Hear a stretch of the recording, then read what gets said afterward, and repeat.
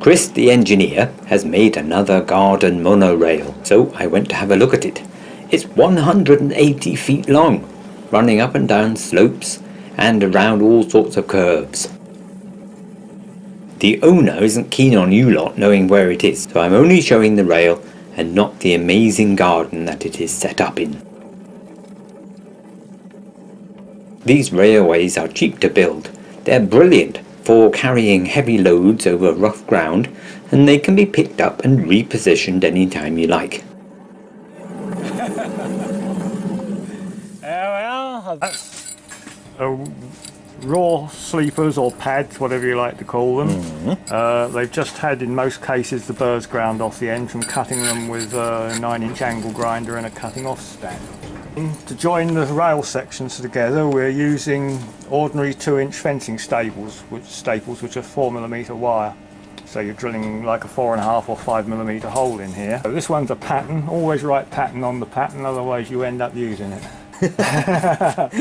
So basically, we drill through using the pattern. And then, I was winding them up in the vise earlier on. It took a long time and was hard work. And why are you doing that? That's so they're more stable on the ground. So you curve them slightly and then they curve down. Yeah, well worth doing, I reckon. Because when you weld, it will tend to take a tiny bit of that bend out. These monorails are easy to make if you have a welder, but Clever Clogs Chris has come up with a simple jig to make things even quicker. I filmed him in his workshop back in the winter, but I was waiting for the finished railway so I could show you it at the same time. We line the sleeper up with the pad, and the stop there has it overhanging 7/8 of an inch, which is about 22mm. That's 30 by 10 the rails, and the sleepers are 60 by 6. Oh look, well now what's he's doing? Now you do the cramps up until the rail's pressing on the sleepers. Ah, he's welded on lots of little cramps. He's a smart lad, is our Chris. Done this before. The rails are flat bar on its edge, welded onto flat plates, which are sleepers in this part of the world and ties in the US, I think. Chris's jig makes the setup quicker and more accurate, and it makes the welding really simple. Packing the piece out. Oh, it's fallen over. And the point of that is, it's just so much easier to weld, isn't it? When you're welding not just on the horizontal, that's but it's pouring into the gap, and it makes it much easier to weld. Oh. I've got to go and get the welding rods now. I've left them in the house.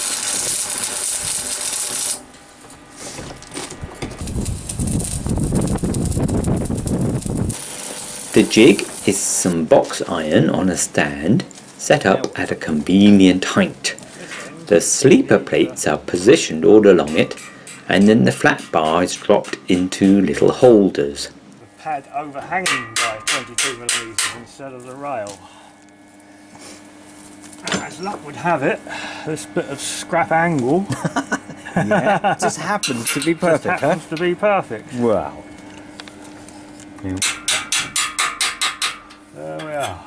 So you have an overhang at one end and an underhang at the other end. And we want it fairly square as well. Oh, you're so fussy, you engineering type.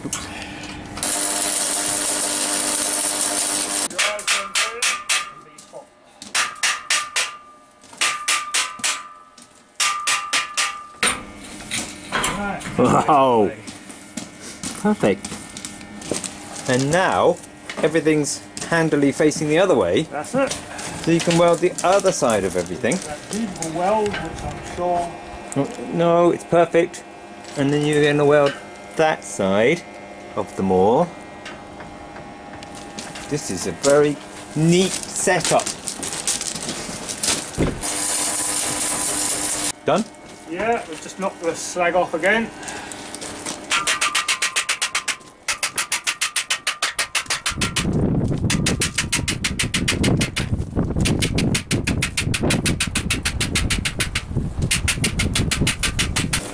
In engineering terms, male and female is used a lot. Yep. So each rail has a male end and a female end. This is the female end. So these pegs lock down over the other sleeper and the other rail locks down over that. They need to overlap again by about 7/8. Everybody at home, children, do not do this at home. He's tack welding with his eyes shut. I welded up a whole load of railings on a What, with your eyes shut? on someone's balcony once because I'd forgotten the mask, so I did the whole job with my eyes Fool! shut. You fool! Lovely. Of course, you don't need this jig. You could just weld these together on the floor. No problem. But this monorail needs 18 lengths. And there may well be more to come.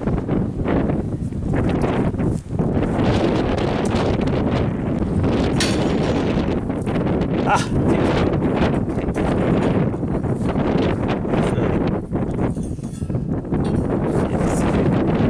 did you make that bend there, for instance? I jumped up and down on it.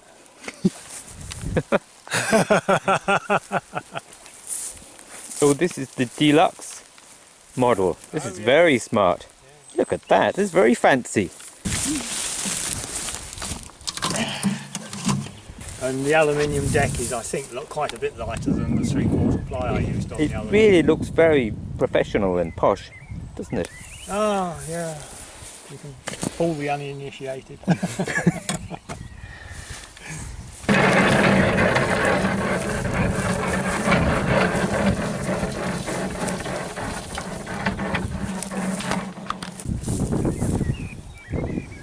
On a more level track, you can put 6 or 12 buckets on, whatever. The other beautiful thing about these is a person with one arm can operate one.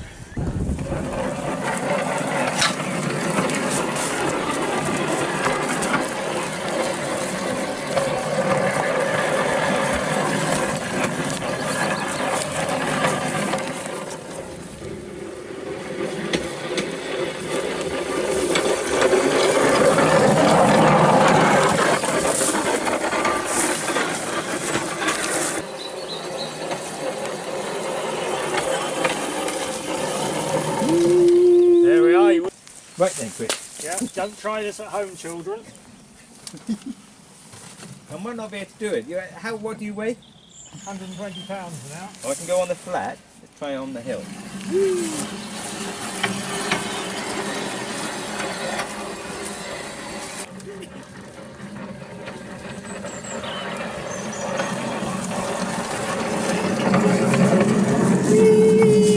The hardest bit would be actually slowing somebody down. Yeah. Because there's no brakes. No.